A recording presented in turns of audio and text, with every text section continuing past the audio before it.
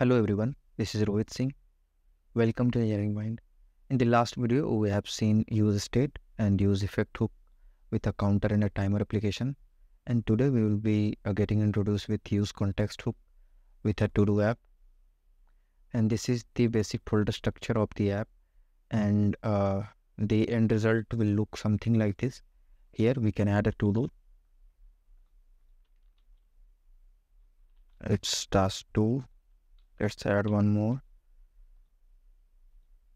And here we can check and uncheck the to-do like it's done or not done, and we can edit a to-do like it's to, let's make it 23, and it got edited. And we can delete a to-do from here.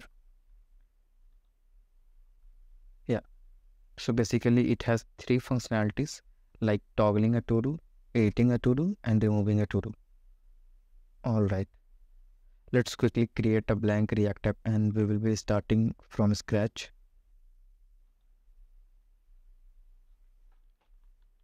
npx create React app. We have seen this many times. And let's name the application as to-do. Alright, our blank React app got created.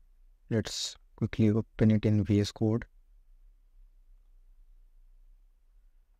Alright, let's also start the app.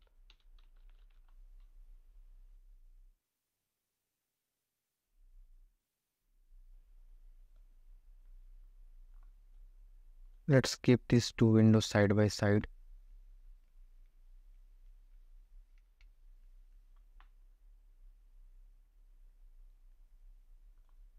Let's remove this header, and let's quickly create our folder structure. In SRC, we will have a components folder. Inside components, we have a todo.jsx. Let's run rfc, and we have a todo input.jsx, and we have a todo item.jsx to map the to-do item, and we have a to-do list.jsx. Let's create a context folder. Inside context, let's create to-do context.js. Inside to-do, we will be importing all this. So this will be the input that we have seen here, and to-do item is for mapping the single item, and to-do list will be for storing the complete list. And we will importing all these 3 files in todo.js. Alright, let's create context for our application. Context equals to create context. It will be auto imported. Alright, let's create our to-do context provider. Export const. It will take children, as we will be wrapping our application with this to-do context provider. And let's make one state, and we will be keeping it in an array.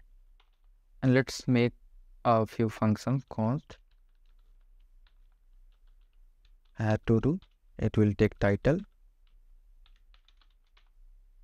Alright, let's create a to-do object for now, in which we have a title, time of creation, and a completed state, like it will be a done or it is pending. And let's keep one ID for every to-do. Name it as to-do obj. Title, time will be get.now. So while creation, every to-do will have a false state. And for ID, let's use UUID for now. So let's see the documentation of UUID. So to install, we have to run npm install UUID. Alright, it get installed. Let's import it, and let's use this to create the unique ID.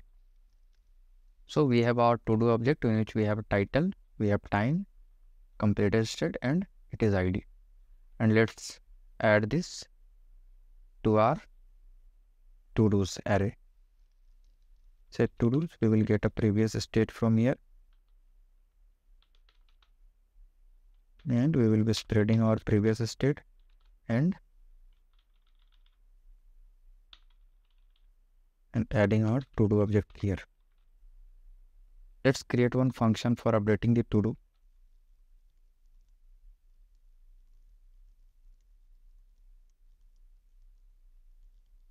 Alright, so here we get our new to-dos with this. So we are mapping our previous to-dos and where the ID of that to-do matches to our IDs in this to-do array. And we will be spreading all the items inside it like ID, completed and time. And we will be updating the title with the new title that we get from here. And we will be setting up this to-do with this updated to-dos. Let's do that. Correct. Let's make one function for removing the to-do.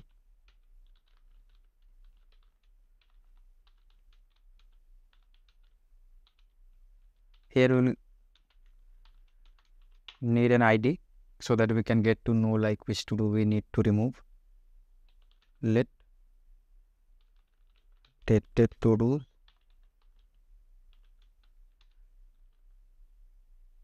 to-dos dot filter item, and if item dot id double equals to id, we will return false, else we will return true. So by this we will get an updated to-dos where this to-do with this particular ID will get removed, and we need to set the to-dos with this updated to-do. Alright, updated to-dos. Alright, here it will be also updated to-dos. Let's create one function to toggle the to-do. Toggle to-do. Alright, let updated to-dos equals to to-dos dot map item, and alright, here we need ID. Sorry, if item dot id double equals to id, we will return spreading our item, and what's the name of the key? Here it is completed, not item dot completed. So basically we are toggling the state of the to-do with this particular ID. So we will return the item. Alright, so we will be having our updated to-dos by this, and let's set the to-dos. So we will be performing 4 actions: adding a to-do, updating a to-do, removing a to-do, and toggling a to-do. Alright, let's create a provider state for that, where we will be keeping all these functions and the state, and we will be passing it to the context provider state. So if you to-dos, add to-do, update to-do, remove to-do, toggle to-do, toggle to-do.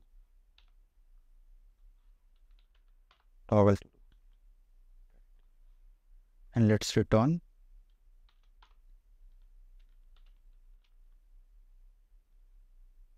to-do context. In this context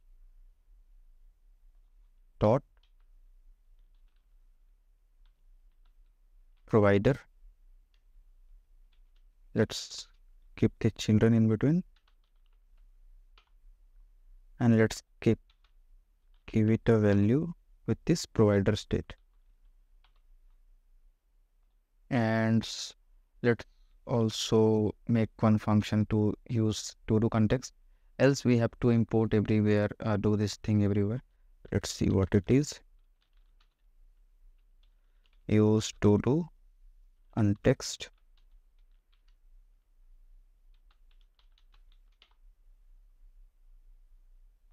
Here we will be returning use context. Inside that we will be passing to do context. If we don't do this here, we will have to do this in all the pages. We will be using this and we will be getting this provider state in all the pages. Alright, and let's start building our to do.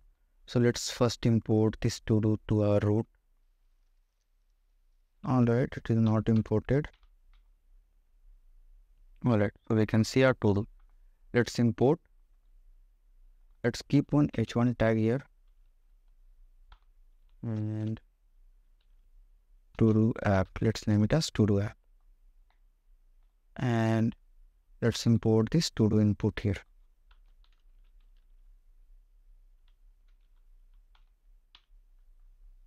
First, let's create an input field here, and let's create one button to add to do. Alright, let's keep one placeholder add to do. Alright, let's keep one state for storing the text of this input field, and on change we will be handling this. Alright, so we are giving it a value of text that will be an empty string, and while we input, it will set that text to this value. Alright, so we can input in this text field. Alright, so when we click this add to do, we have to run this add to do function and we have to pass our title. Alright, so let's import add to do use to do context. Alright, so basically here we can say cannot destructure the property add to do. It is because we didn't wrap our application with this to do context provider that we have created here, this one. So let's wrap our app this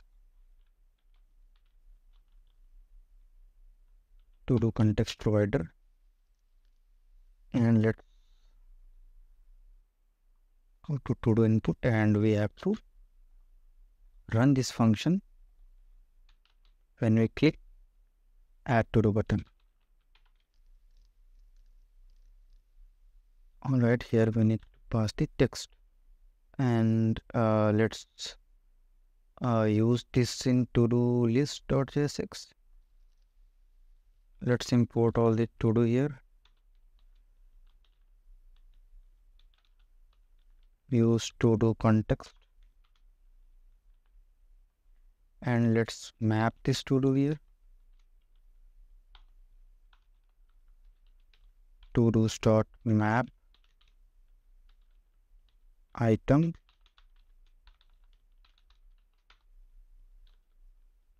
return.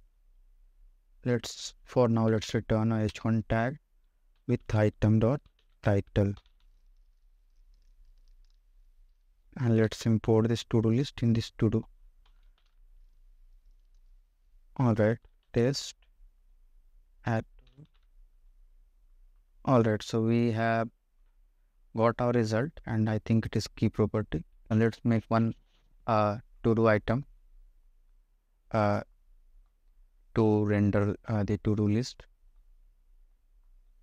Here let's import, let's design few things here. So here we will be getting the item, and we will be rendering the same thing, that is h1 tag with item dot title. Let's keep it in curly braces. And here we have to run this. So to item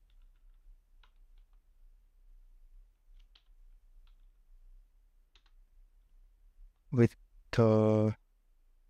item prop. All right, item dot key. So this error got resolved here, and we will be passing this item to this to do item, and here we will be receiving this item.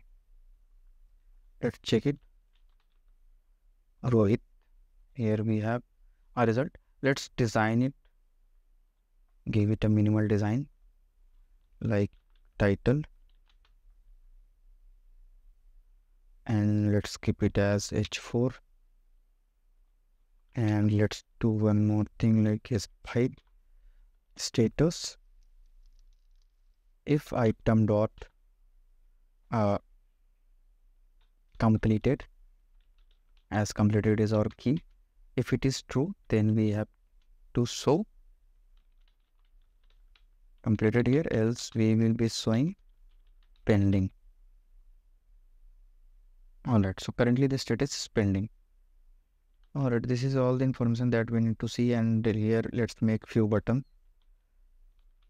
Let's make one button for toggling the to-do. Toggle, T-O-G-L-E, toggle to-do. Let's keep one button for remove to-do. And let's keep one more for update to-do. Let's style it a little bit. Inline styling, background color as, let's give it as red, and let's give it color as white. Just teal. And if we type here task 2, say we can say task 2 also. So let's add few functionalities on these buttons. Let's padding here, like padding as 10 pixel, and right, and margin as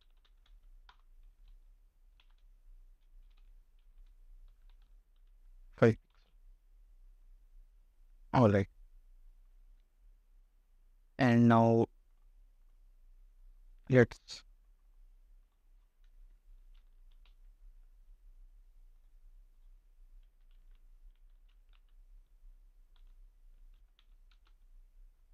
alright, so when we click this add to do button, we should remove this, right? So let's do it.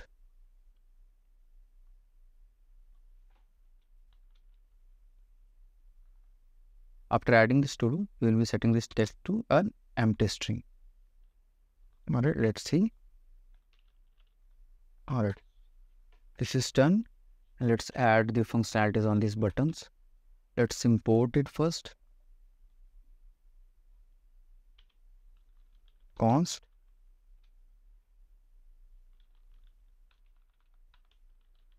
remove to do,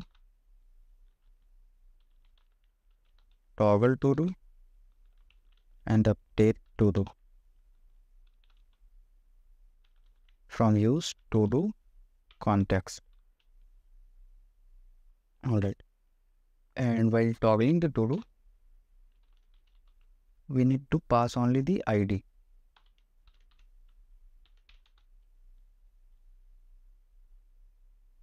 Alright, toggle to do, and here item dot id.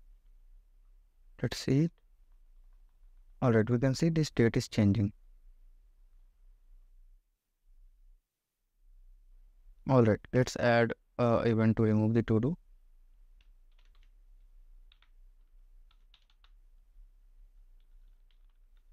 Remove to do, and here we will pass item.id. Let's see if we can remove it. Alright, we can remove the to do, and we can toggle the to do.